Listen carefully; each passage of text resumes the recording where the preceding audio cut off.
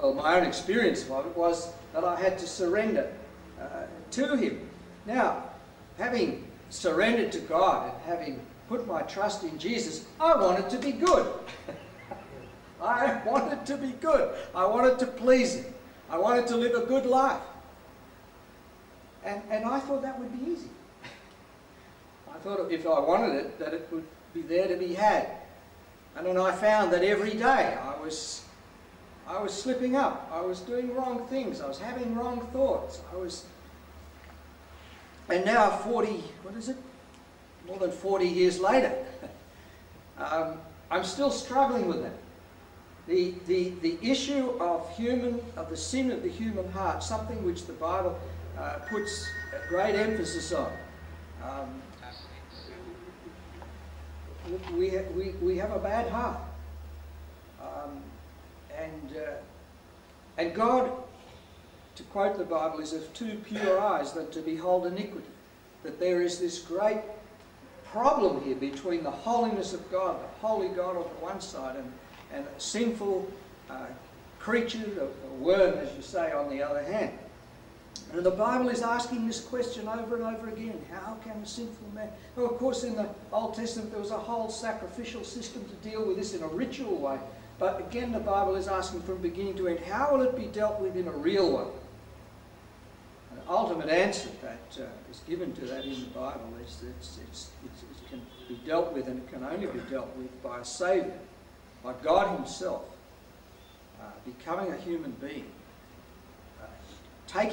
coming to our side, representing us, and giving Himself from our side, from a human side, as a sacrifice for sin, so that the guilt that we carry, the punishment that we deserve, is transferred to Him. And we can be, and the Bible's word for this is justified. We can be justified and we can go free.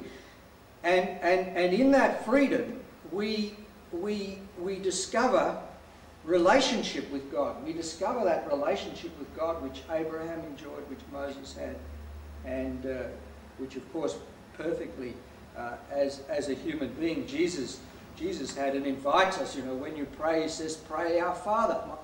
He addressed God always as his Father, and He invites us into that same kind of relationship. I think I wouldn't, it seems like a huge jump, but I think perhaps I'll just end with one point. I'm being a little bit random here in responding to some of the things that you were saying. But if we're talking about the things that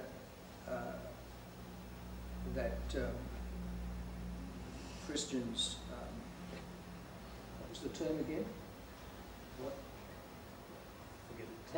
was the subject we started with? Distrust. Yeah, an issue in which, you know, we see Muslims today. On the one hand, we see all this jihad going on, which scares the pants off us, I've got to say. We see that on the one hand. On the other hand, we see, of course, many Muslims distancing themselves from that. But we wonder how far. We don't know. We're just confused about that. Distrust. But then we see Muslims putting themselves forward as, well, as you put it, not having any kind of imperialistic, and yet we see Islam for its first almost 1,000 years. We see Islam essentially colonizing, militarily overcoming the whole Eastern Christian world up as far as the Aegean, and the whole of North Africa. And we still see the whole of North Africa basically ruled by Muslim people, with the native peoples in some kind of second-class sort of citizenship. So it's a sort of a it's a sort of propaganda thing, I suppose. We see you accusing of us of something, which we feel that if we're guilty, you're equally guilty. And we have kind of renounced that kind of imperialism and colonialism. When I say we, this is crazy because it's not really Christians, is it? It's this secular thing that we both, it's these secular governments who may have a kind of Christian origin, but they're not Christian anymore. But anyway, looking at it at a very, very clumsy level, you see all these powers kind of having moved out of Africa, given Africa back to the Africans. But do you see anything like that in North Africa? Do you see anything like that in a land which is ruled by Muslims? No, still hanging on very tight. So if you talk about distrust, there's an issue there, there's a big issue there, there's a big political issue there that we need to come to some kind of understanding on. Well, I don't want to do all the talking. I think there are other people who probably want to say some more as well. But thanks for this opportunity. Thanks for the initiative that you've taken to get this sort of dialogue going. And talking about dialogue, just reminds me, one name there you should scrub out of your list, and that's Hans Kuhn. I love Hans Kuhn. I heard Hans Kuhn. Have you met him? I heard him giving a lecture some years ago, and he was actually talking about, because Hans Kuhn, interesting man, was a Roman Catholic, but the Roman Catholic, the Pope didn't like him anyway, so they kicked him out. And they know him affectionately in Tübingen as the Bürgermeister, of the mayor of Tübingen, they call him, that's his nickname. The people there were so committed to him that they set up a chair of, what's it called, ecumenical theology, I think, at the University of Tübingen. So he, well, at least when I was in Tübingen, he was, every year he would, for his students, he would have a different religion.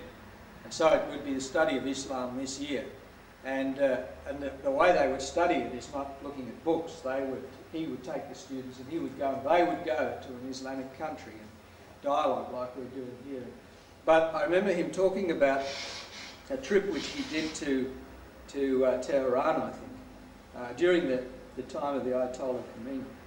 And he was welcomed, and he said all the mullahs were there. The Ayatollah was not there. He was the only one who wasn't there. But his daughter was there. The Ayatollah's daughter. Yes, and the women apparently were behind a curtain. They were not in the main meeting, but they were there and listening. And the point that he was making in the lecture was, he said, they wanted me to explain the doctrine of the Trinity. So he said a lot of people see sort of inter-religious dialogue and that sort of thing as an attempt at somehow breaking down all the differences and getting to some kind of common thing. He said I've never seen it that way. I think the best path to coexistence and to mutual respect is if I don't try to make a Muslim believe anything different than he believes, but I try to understand what he believes, respect what he believes, nor should the Muslim then want the Christian to sort of shift his ground to accommodate. So it's in that respect. So he said, I simply expounded the doctrine of the Trinity, three persons, one God. Jesus is God become a human being. The Spirit of God is God in spirit, and yet somehow there is fellowship within the person of God.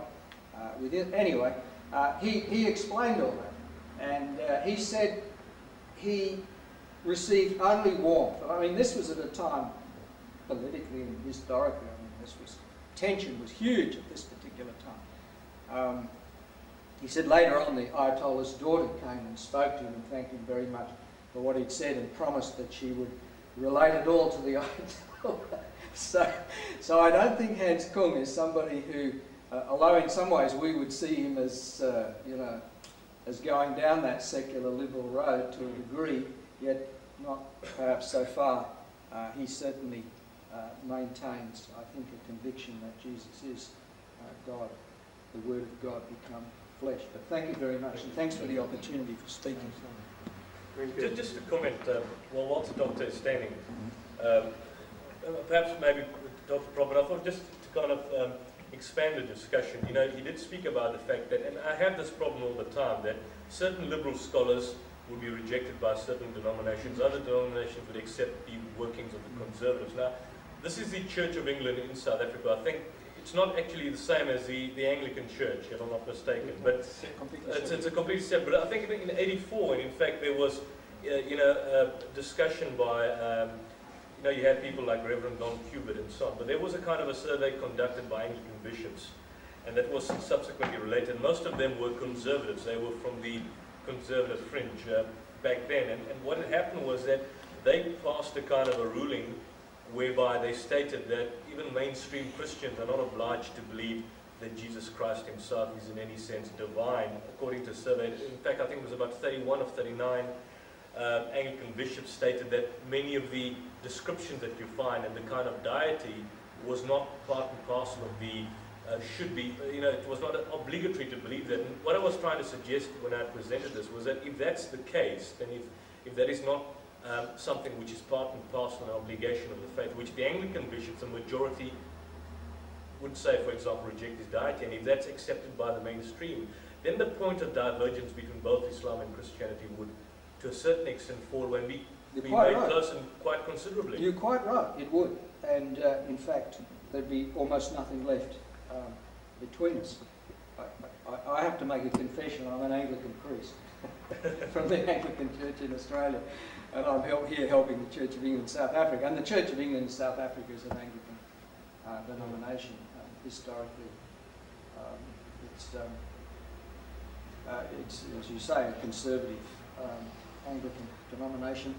I'd like to see the documentation on what you're saying. I suspect what you're saying is, well, it doesn't ring quite true with me. Don Cupid, you mentioned, I know him well. I was a student at Emmanuel College in Cambridge, and Don Cupid was the chaplain. And there was a particular occasion where Don Cupid was going around the college telling everybody that David Seecombe had actually agreed with him on something. That didn't happen very often. We were pretty much like this. No, Don Cupid was really making up his own religion. And he was gathering together a lot of, he even gave it a name. He called it critical faith. But it was basically, it was religious secularism. And that's, that book, yeah, you see, our Bible, very heart and sort of centre of our Bible is that we are saved. We're saved by a man, but no man could possibly save himself, let alone save the world. The only way that God could save the world was to himself become a man, and as a man do what only a man could do, which was to make amends for what human beings have done for God. And that is enshrined in all of our creeds and in all of our documents, so that I'll tell you a little story. When I was there studying in Cambridge, I heard that the Muslims in Egypt were really making great gains within the Christian community by quoting liberal so-called Christian scholars. They're saying, look, even your own scholars agree with this now, exactly what you're saying here.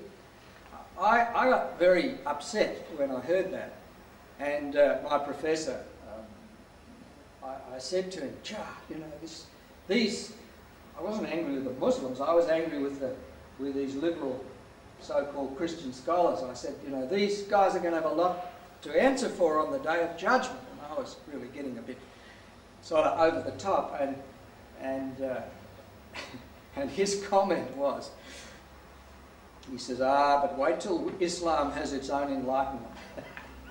That was his comment. Wait till Islam has its own liberal scholars to contend with. We've been fighting this, as I say, for more than 200 years. I think you're lucky.